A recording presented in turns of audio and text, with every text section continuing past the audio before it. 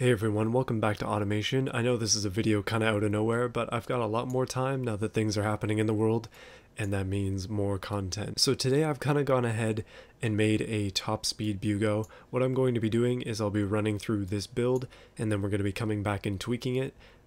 So this is actually based off of the Bugo that I made for the key showcase, although that Bugo didn't work. It's basically just a redone version of the Bugo, specifically to conform to the newer version of the game, because the old Bugo wouldn't work in new automation. So basically what I've done is I've put this car all the way up to 2020, highest possible quality everything, and I fit a 1700 horsepower twin turbo V6 longitudinally mounted underneath it. So it's packing some heat down there, and some interesting things that I've discovered as well as I've been testing this. So the game will give you a readout here of what it anticipates your top speed is going to be, but that's not necessarily going to be the case. Like over here in drivetrain, you're potentially going to be able to get up to 663 over here with the gearing. However, your actual top speed is closer to this. And there are definitely some factors that affect that. The biggest factor that I've been having an issue with at this current point is the engine and, well, overheating. But the reason it's overheating is because of another thing that I did where I made the aerodynamics such that there's no cooling at all in the engine. So it isn't exactly helping. I had this car fitted with 900 horsepower, and I was able to get up to 330 kilometers an hour, and that's the fastest I've been able to do. The actual land top speed record, I believe, is 450 kilometers an hour, something like that, but I haven't been able to get close to that with this body style, unfortunately. As much as I want that record, it's just not going to happen with this body style. I think the only way is probably to get something a lot wider, a lot longer, and maybe just a little bit more realistic for what is actually going to be able to go that fast. So what I want to do then is I'm going to take you on a journey here quickly in Beam. I don't usually jump to Beam this quickly, but we're going to go ahead and try it, and then I'll show you what this car can do in its current state, and then I'm going to turn down the power and make a few other little adjustments, and then we'll try it again, and I guess we'll kind of just adjust and move from there back and forth until we get it to a reasonable top speed. My goal is 350, that's 100 less than top speed ever, so we'll see what we can do. Alright, so here is that Bugo. This is that 1700 horsepower top speed Bugo I was talking about. You'll notice the wheels are like this. They're very high in the sidewall and very low in the rim size, and there is a reason for that, which you shall see soon. But let's go ahead and accelerate. I've got an airspeed meter up on the left. Actually, it's kind of low on the left, but watch that. Don't watch the actual speed meter because this thing has some ridiculous wheel spin. Alright, here we go. I should mention as well that it is all-wheel drive, but that doesn't really mean much from what I can tell, because once we get started here, things will just kind of take off. This is a bit of a rocket ship. Okay, we're slowly climbing. It does take a while because the gears are super short. Actually, super long, sorry. But 300 kilometers an hour is within reach. You'll notice immediately things are overheating, and yeah, that's not exactly what we want out of this one. The car is overheating though, which is the biggest issue I'm having with high horsepower. However, if we try to avoid that, let's just stop. Actually, let's just reset. So if we try to avoid overheating like that, I know we can do better in terms of power. But there's also another technique that I've sort of found, and that's if you deflate the tires beforehand, it tends to go faster. No idea why. So let's just go ahead and start off like this. I'll watch the temperature and make sure that things are going okay, and let's see if we can increase 300 k's an hour with this extremely powerful Bugo. Oh yeah, and we're doing this all on flat tires as well. Still not sure why that works. It just seems to work better physics-wise in this game, and it always has to be large wheels like this as well. I don't know why. Okay, so we're doing good so far in terms of cooling, but as soon as we sort of hit that power, it's going to start going up and up and up and up.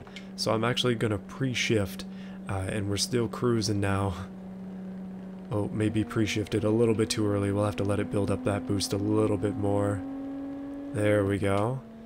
And okay, apparently not. Yeah, we're cruising at a very nice and steady 294, actually 30 something now. The car is slightly moving. This is kind of what happens with this, unfortunately.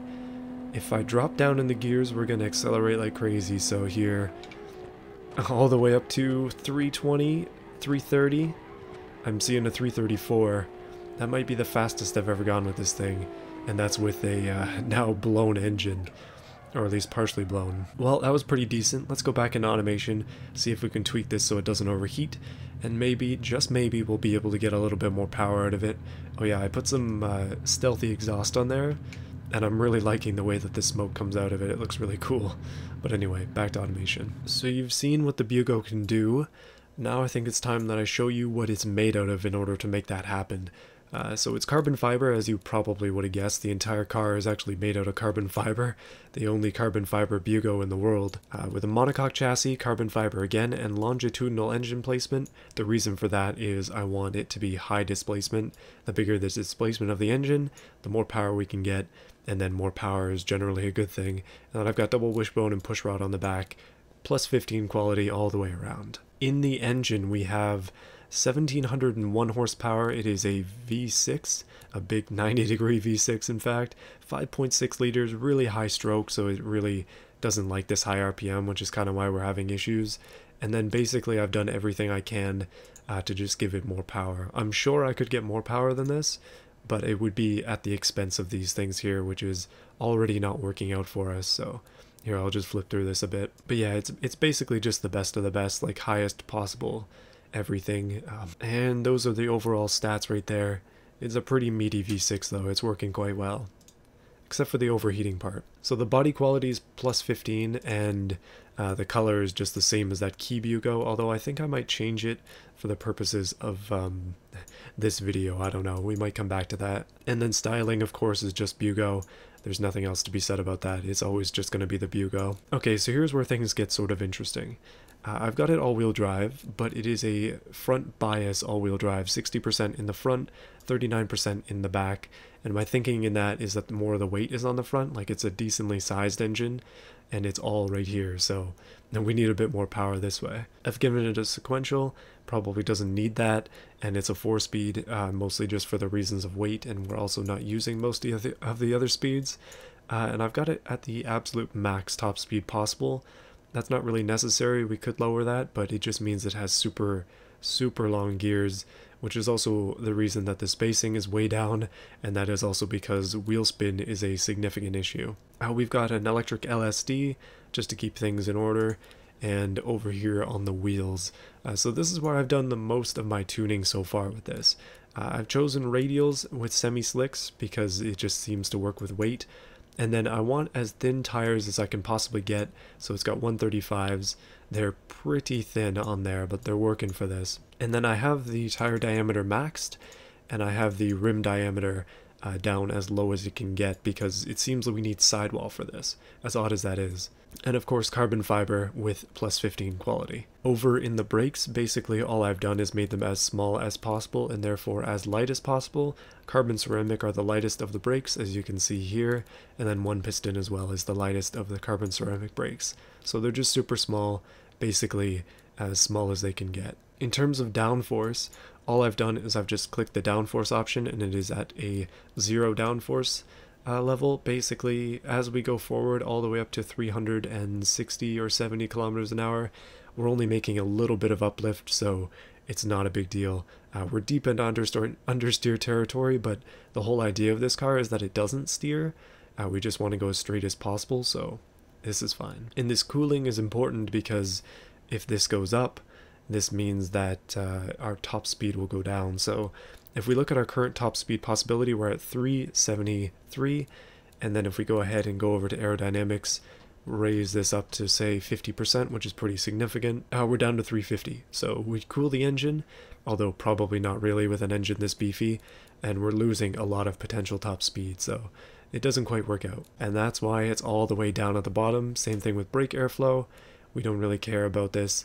It's just going to be all the way down here. On the interior, it is the tiniest of seats, the half seats. They are indeed lighter than a single seat, so that's what I've gone with. And the most basic of interiors, plus high quality interior actually means lower weight, so that's what I've gone with. Same thing down here, except it's reversed. Low quality traction aids is lower weight, and low quality safety is lower weight as well. So suspension, nothing really fancy going on here. Just standard springs, gas monotube passive. I'm just using this as a setup. I think we could probably get away with having active sway bars, although that's not exactly doing much. And then it's a race preset, to start off with, and then I made the dampers and springs really hard, and I lowered the car down as low as it'll go, just to keep that center of gravity as low as possible. And then dampers are super hard because we don't want it to like squat too much under the pressure of going so fast. It basically sits at its current ride height and does not change. So yeah, that is the Bugo. That is this Bugo top speed in its current state, and I think it's time that we modified it just a little bit for the purposes of going even faster. Okay, first thing I'm going to do is I'm going to call this the Bugo top speed 2, so we don't overwrite the current one that I have. And then I'm also going to change the primary color just because I want to see something different. Okay, we'll pick the color based on the hood color. Orange Bugo has always been one of my favorite colors for this, but let's go ahead and paint it purple, because how could we not? I mean, the whole idea of this Bugo is that we launch it into the stars, isn't it? Oh no, wait, I already have one that's purple. Okay, never mind, I've got to change it. Okay, so it's going to be bright pink. That will hopefully differentiate it from the others. Yeah, just makes perfect sense. And then on the fixtures as well, I was thinking this should probably not be whatever color that is. We'll just make it so it doesn't color match. It's the small stuff that matters, and that makes it look a little bit nicer. Okay, so our hot pink top speed Bugo is at least differentiated from the rest of the Bugo pack. But there's one thing I want to do, and now this might be a little bit controversial, but I kind of hinted towards it earlier.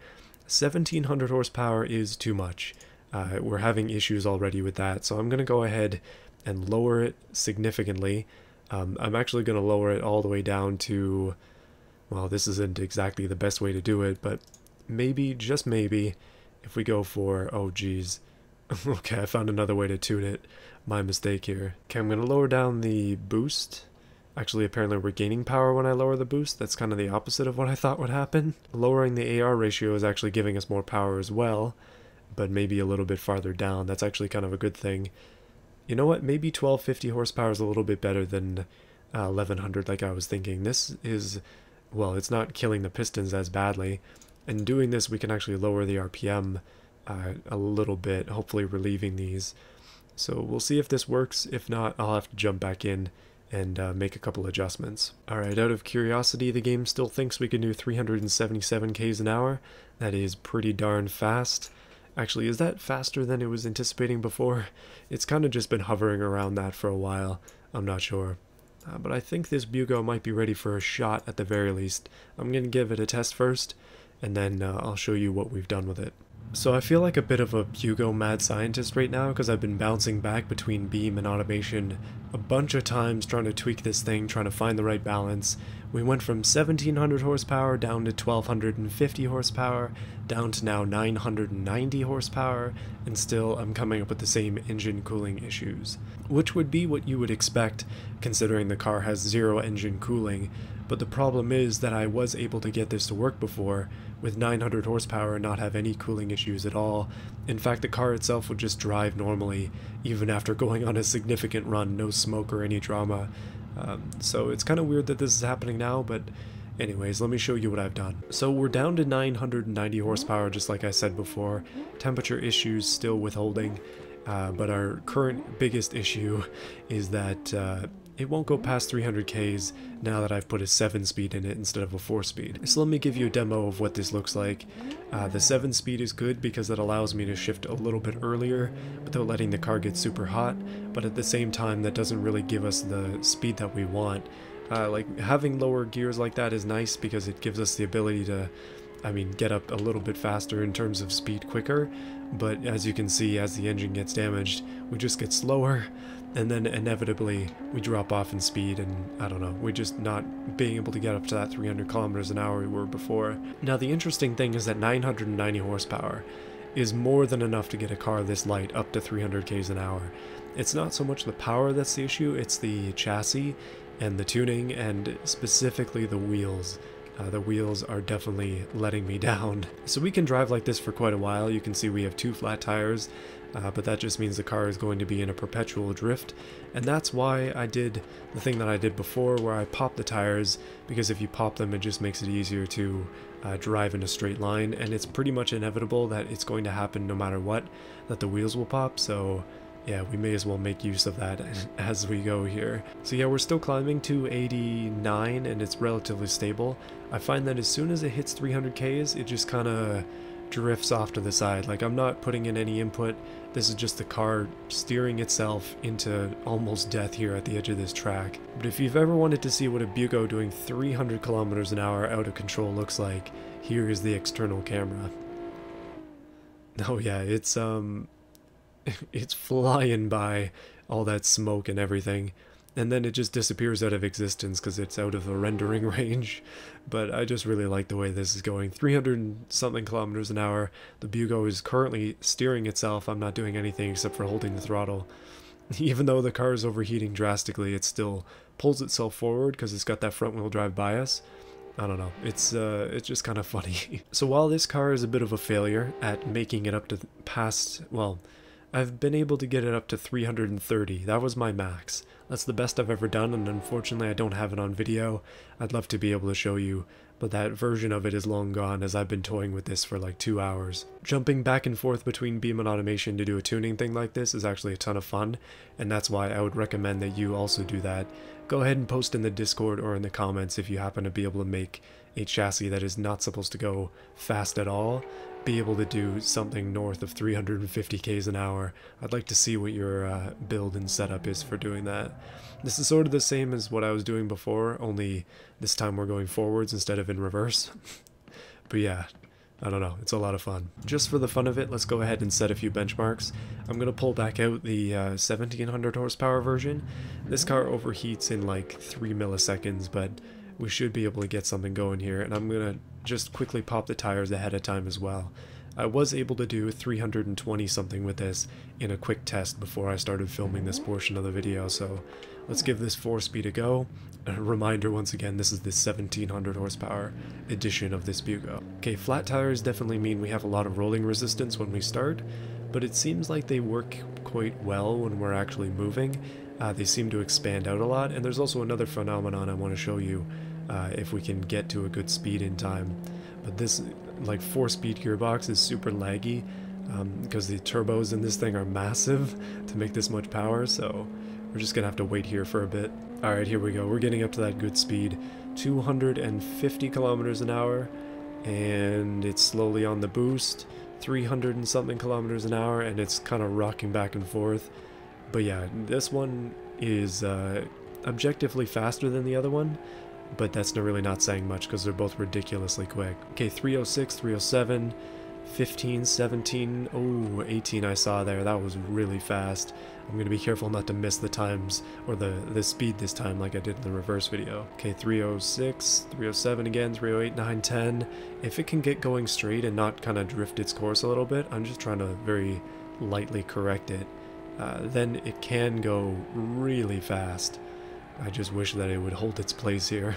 Okay, we're into one of those like endless drifts, so I'm going to show you the other thing that I've noticed with these flat tires, and that is if you jam the brakes, they actually flatten and they crinkle up as well, and the Bugo uses its chin spoiler as part of the brakes. And what kind of braking distance is that? Goodness. But from 300 k's an hour with such tiny brakes, that's actually not too bad. Oh yeah, we do have to get hard on the throttle as well if we're gonna try and get up to speed here. But yeah, this is just a bit of an experiment. I do have a couple other video ideas in the works, so don't worry about that.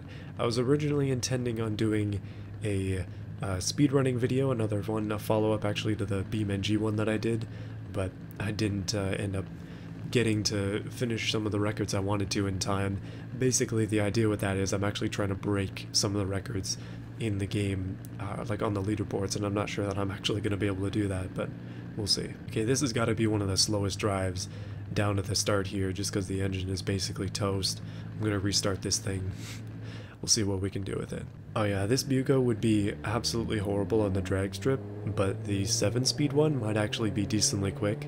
I'm interested to try that as well. Just because the gears are so low, like the wheel spin is not that big a deal, especially when you're starting off, and that just means that we can potentially come up with some pretty serious drag strip times. Okay, so we're cruising at... oh no, we're losing tires. Oh, that's too... oh my goodness, 239, that is the... or 339, that is the fastest I have seen. Goodness, apparently this one has taken the reins. I was talking about drag racing, and here we are breaking my own records. The 300 450-kilometer-an-hour Bugo might have been in my hands this entire time. Not exactly going to be working anymore, but that was a ridiculously good top speed, 339 kilometers an hour. So I was actually inspired to do this by this vehicle here. This is the most horsepower SUV I've ever made, actually, in the game. One of my more popular videos, although this thing is pretty crap. It's not exactly a good design or anything like that, but hey, I just want to show you what this thing will do in terms of top speed, keeping in mind that this has 3,000 something horsepower. We'll actually put it in sport mode as well. But this car will pretty easily cruise past 400 k's an hour, as you can see. And I think the world speed record, like I said earlier, was 450 kilometers an hour, but this by itself can do that at a pretty decent pace here. That's 460 kilometers an hour. That's ridiculous. Like, I'm just shocked that this thing is so stable at this speed, like 470 now kilometers an hour, and also not even overheating, although it did blow some gaskets before. Still, it's going up in speed. Like, I don't know if this is just because it's an older version of the game or something like that, but this thing, the Saint Ultra R, will do 480 kilometers an hour, and I didn't even tune it for top speed. This is just how it came.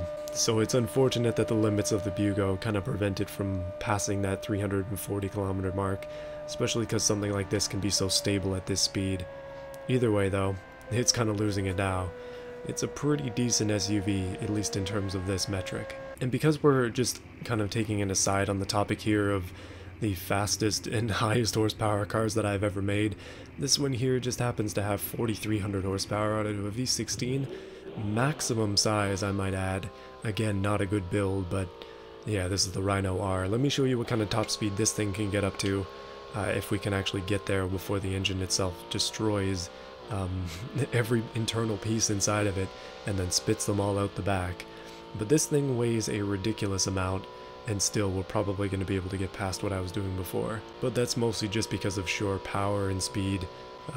Having this much power, the power to weight ratio is actually pretty decent on this, all things considered. The biggest thing that hurts these Rhinos and these heavier vehicles is that the brakes in automation, even at maximum size, cannot keep up. Alright, well, we're getting to the top of 7th gear here. I don't know how many speeds this thing has. It is a dual clutch, but currently at 353 kilometers an hour. Again, pretty darn fast. And one more before we end this thing off. I want to show you another one with some ridiculously awkward wheels that that can get up to some reasonable speed. And one thing I do want to try as well, it's too bad that mods aren't working right now, at least in open beta, but I'm waiting for them to come back, because I want to take these wheels to the next level in a build. And I want to try them on something like this, like an extremely fast car. Although, it seems like these wheels might be exclusive to this Rhino body. Either way, let's give it a shot. This one only has, I don't even know how much horsepower it has, like 700 maybe, so this isn't going to be lightning quick. As you can see, I've taken it out of 4-wheel drive. Oh, we're gonna, oh yeah, no, we might have slightly clipped the thing there. And now the entire chassis is jiggling. But wheels like this with 4,300 horsepower, like, yikes, this could be really good. So I might end up doing a swap at some point. And then maybe lightening the chassis, I don't know. I'm kind of obsessed with this idea of top speed now that I've been working on it. Still, the Saint Ultra R is the fastest car I've made at 470 k's an hour. It's just nothing can quite rival that yet. I mean, would you really feel comfortable doing 175 kilometers an hour in something this huge? Like, if you want to compare this to the Bugo, the wheels on this thing are taller than the Bugo. Just by themselves.